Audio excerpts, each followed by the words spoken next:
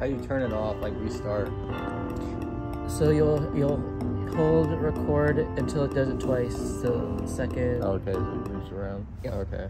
And then so hold to start it. Okay.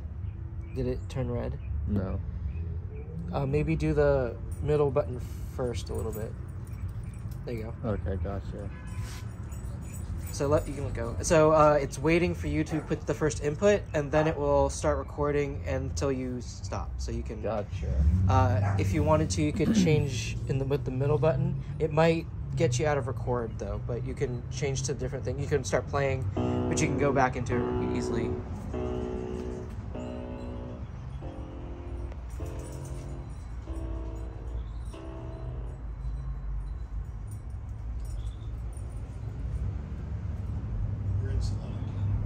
Yep.